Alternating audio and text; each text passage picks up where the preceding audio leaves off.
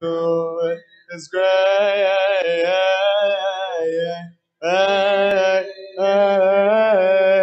mercy. In the name of the Father, Son, and the Holy Spirit, one God, amen. Today we're very pleased to have Dr. Robert Beshai with us today.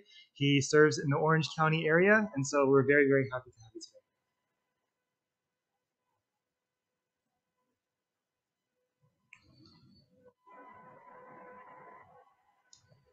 On Tuesday, during the day, this was one of the days during Pascha where our Lord had many conversations. Throughout this whole week, actually, he had quite a few conversations with the people that were in Jerusalem, and private conversations with his disciples. Among those conversations was a little excerpt that's only mentioned in the book or in the Gospel of John, and it's a very important one. In it, he reveals to us a spiritual truth, a spiritual equation, if you will. Just like we have 1 + 1 = 2, this is an equation of spiritual reality. I will read the piece for you, and we'll talk about it together. Now there were certain Greeks among those who came up to worship at the feast. Then they came to Philip, who was from Bethsaida of Galilee, and asked him, saying, Sir, we wish to see Jesus. Philip came and told Andrew, and in turn Andrew and Philip told Jesus. But Jesus answered them, saying, The hour has come that the Son of Man should be glorified. Most assuredly, I say to you, unless a grain of wheat falls into the ground and dies, it remains alone. But if it dies, it produces much grain. He who loves his life will lose it, and he who hates his life in this world will keep it for eternal life. If anyone serves me, let him follow me, and where I am, there my servant will be also. If anyone serves me, him my Father will honor. The spiritual truth is that if a grain of wheat falls into the ground and dies, it produces much grain.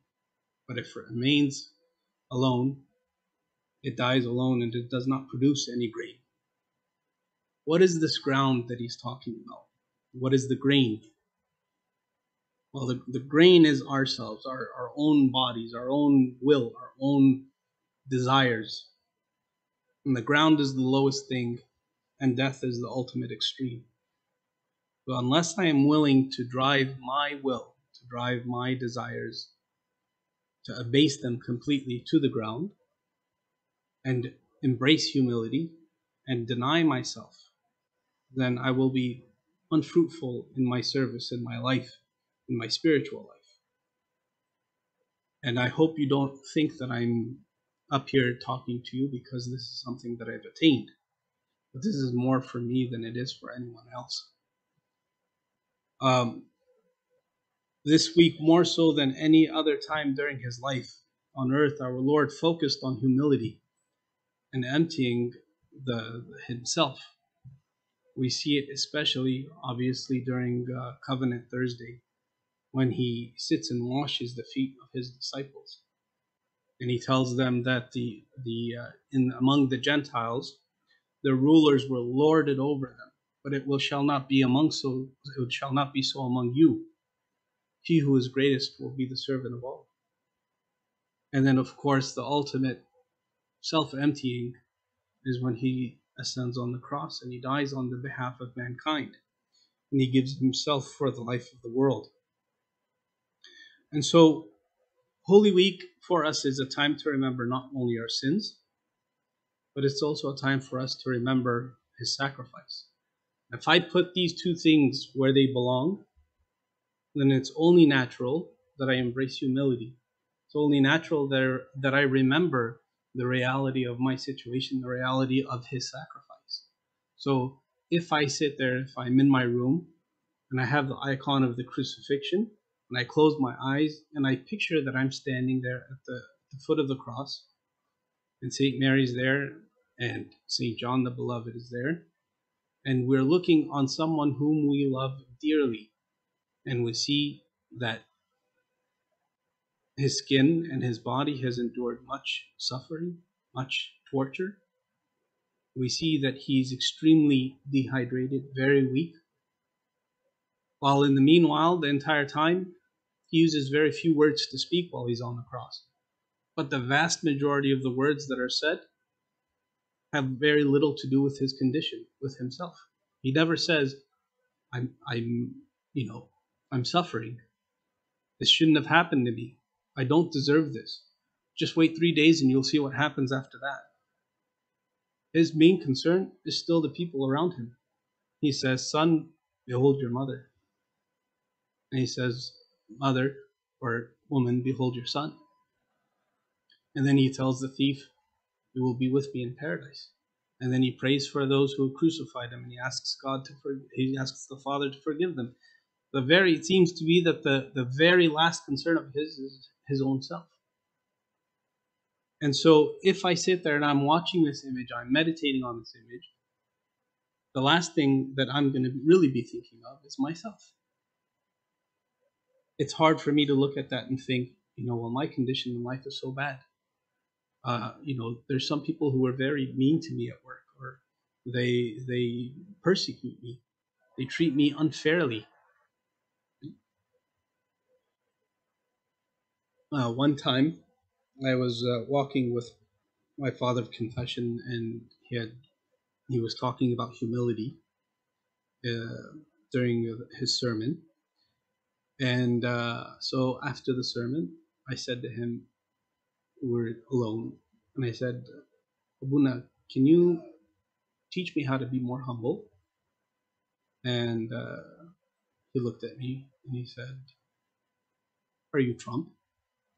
And I said, I was confused because during that time, Trump was the president. So he was basically telling me, are you the president?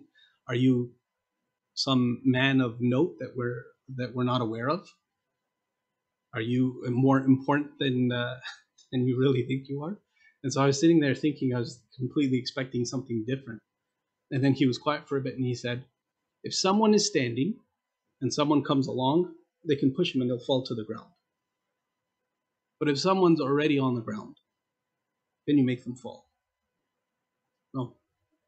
And he said, that's humility. If you humble yourself to the ground, you'll never fall.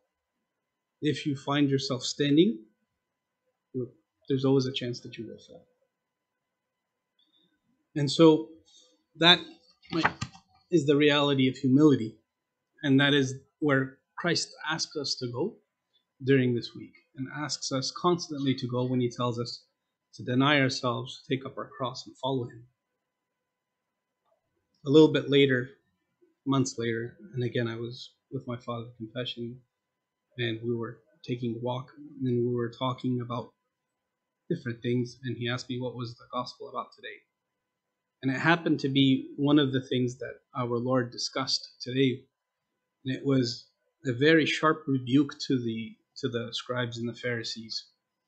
And this is where he announced the woes to them. Woe to you, scribes and Pharisees. And he just listed off many, many, many condemnations. Now keep in mind, this is the same person who had a conversation with a woman who had had 5 husbands. And he asked her, and she said, give me some of this water. He said, okay, go get your husband. And she said, I have no husband. And he says, bravo, you've had 5. And the one that you're with now is not your husband. So he's praising her for an obvious lie, but he finds the little bit of truth in the matter so that he can praise her.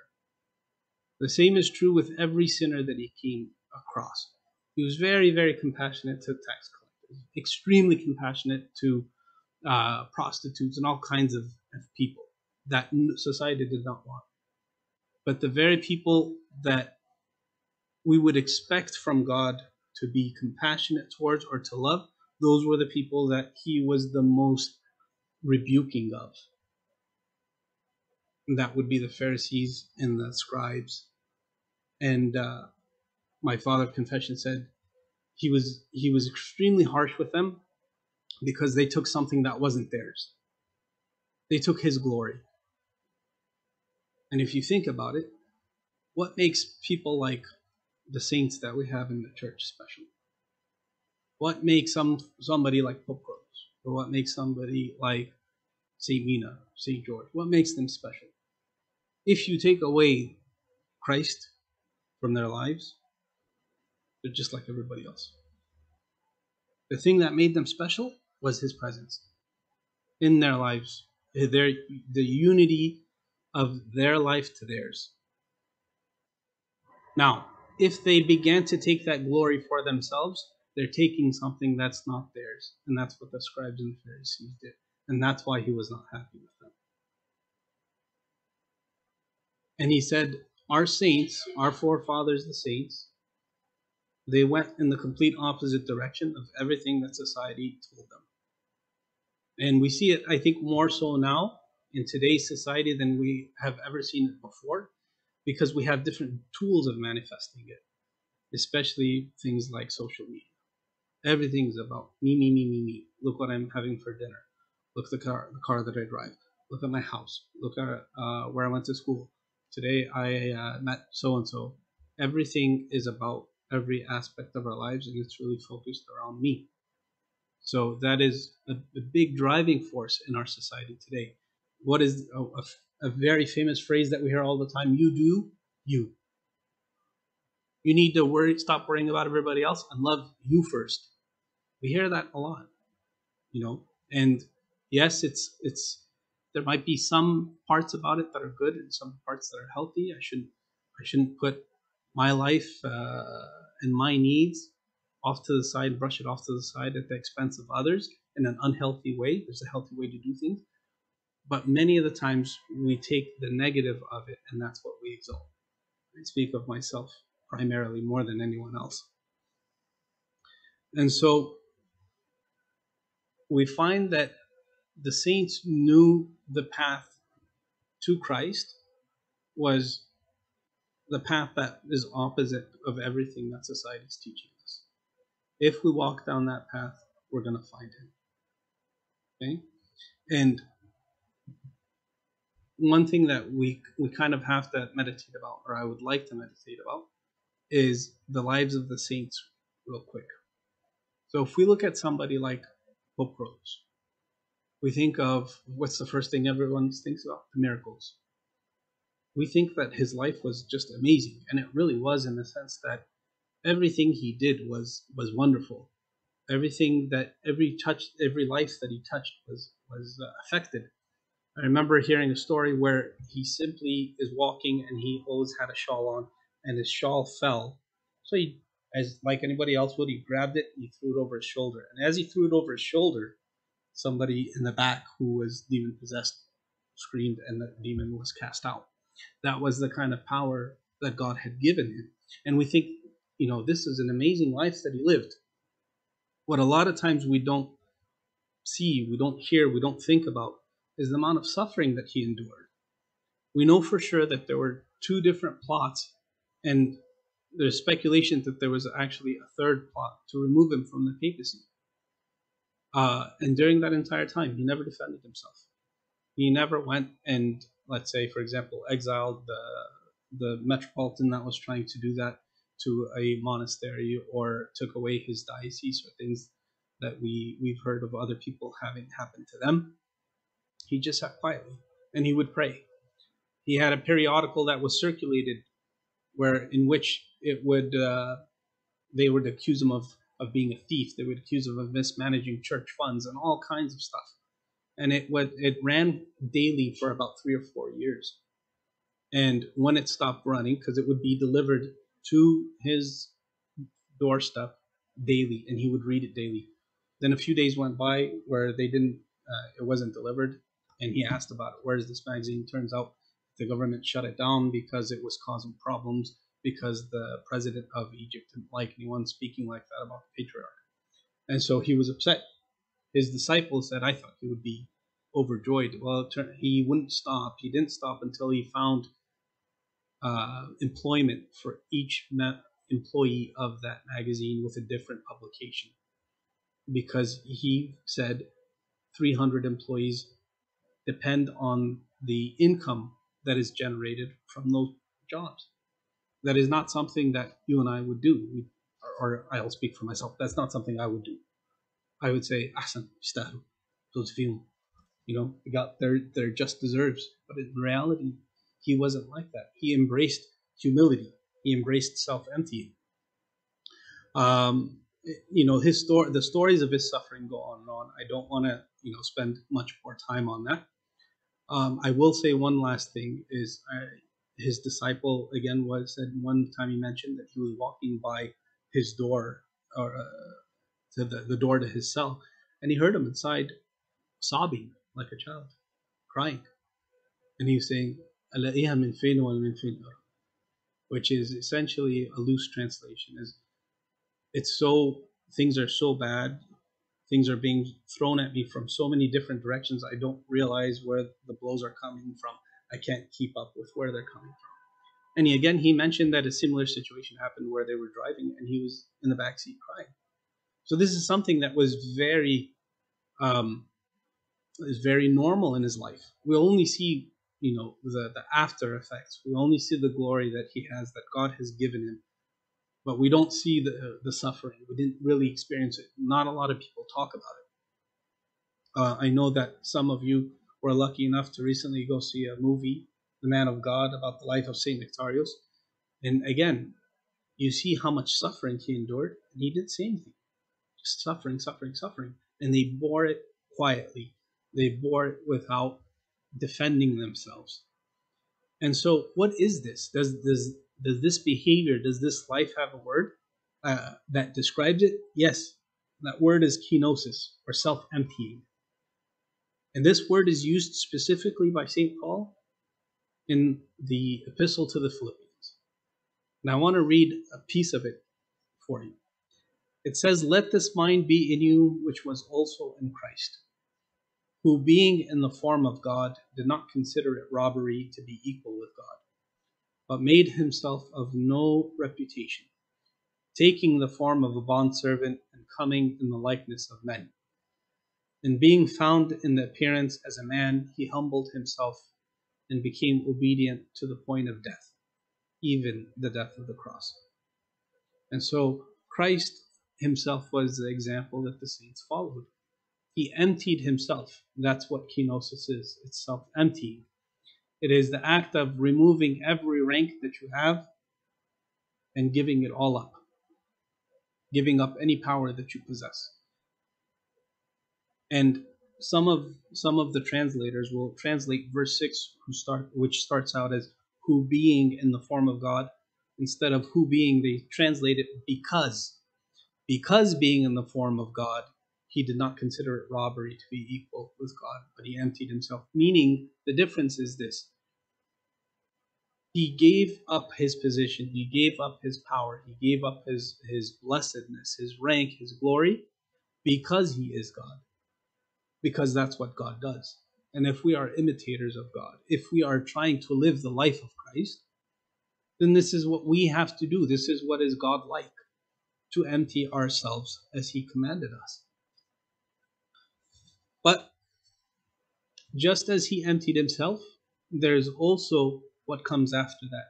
And the very next verses in Philippians explain that. "Therefore God also has exalted him and given him the name which is above every name, that at the name of Jesus every knee should bow, of those in heaven and of those on earth and of those under the earth, and that every tongue should confess that Jesus Christ is Lord, to the glory of God the Father." And the Lord said this clearly when he was talking to his disciples and the multitudes. He said to them, "He who exalts himself will be humbled, and he who humbles himself will be exalted." So this is what we call an inversely proportional relationship. So the more you go down, the more you are exalted.